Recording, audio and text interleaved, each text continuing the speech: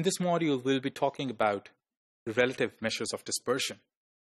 So these measures of dispersion, as we talk about, as divided into two types, we are absolute measures of dispersion and relative measures of dispersion.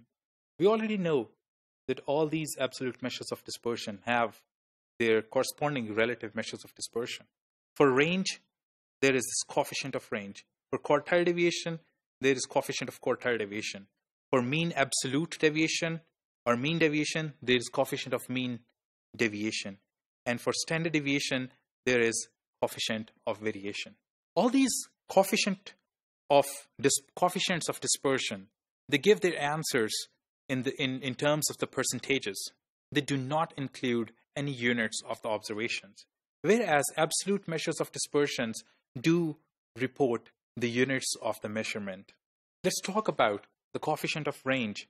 Coefficient of range is actually the ratio of the measure of dispersion, that is range, divided by the mean of the minimum and maximum value, divided by 2.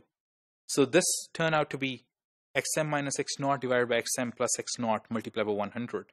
In our data, for GRF measurements, the coefficient of range is 50.17 because we know that the maximum observation is 44 in our data and the minimum observation is 14.6. If we take the difference and in the denominator we take the sum of both the values, it turned out to be 29.4, and for addition it is 58.6. And this always is reported in terms of percentages. So there is 50.17% variation among this data. The other type of relative measure of dispersion is coefficient of quartile deviation, which is also a variation of the quartile deviation, which is actually calculated as Q3 minus Q1 divided by the whole thing divided by 2 and Q3 plus Q1 by 2. This thing, if you cross multiply it and it cancels out, and this simplifies to this formula, where Q1 and Q3 are measured using usual methods we discussed earlier. In this data of GRF measurement, we already know that Q3 is 33.525 and Q1 is 27.25. We find quartile deviation out of it, which is 3.138 newtons. Coefficient of quartile deviation will be the difference and the addition in the numerator as well as denominator, and the value turned out to be 10.32% variation. The third relative measure of dispersion is coefficient of mean absolute deviation from arithmetic mean, and that could be done for the median as well if we consider median right there. So in an example where we studied the 10 breast cancer patients who were followed and their survival times were noted down, which were from 2 to 8. The first, we calculated mean deviation. It turned out to be 1.9, and the coefficient of mean absolute deviation is mean absolute deviation divided by the arithmetic mean, which is 100 multiplied by 100, which turned out to be 38%. The last relative measure of dispersion is coefficient of variation. It uses the standard deviation. The standard deviation is useful as a measure of variation within a given set of data. But if we need to compare two different data sets, it's not quite helpful. Rather, it gives some misleading comparisons. Therefore, when we are comparing two or more than two data sets, we do not prefer the standard deviation, but we try to work with the coefficient of variation. Coefficient of variation is the ratio of the standard deviation with arithmetic mean multiplied by 100.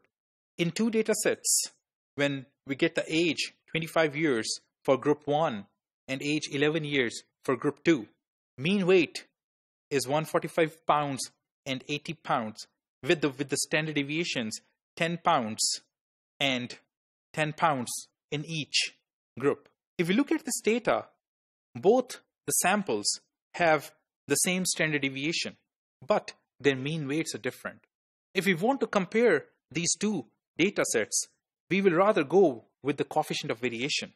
If we calculate the coefficient of variation for the first group, it turned out to be 6.9%, and for the second group, it turned out to be 12.5%.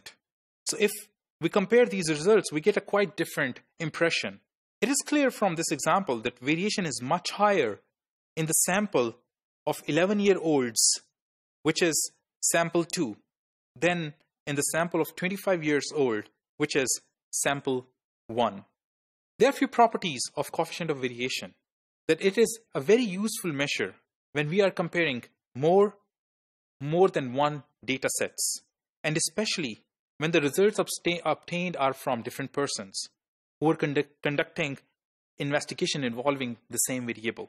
Since the coefficient of variation is independent of scale of measurement, it is useful statistics for comparing the variability of two or more variables even with different units or measured on a different scales. For example, using the coefficient of variation to compare the variability in weights of one sample of subject whose weights are expressed in pounds with the variability in the weights of other sample of subject whose weights are expressed in kilograms.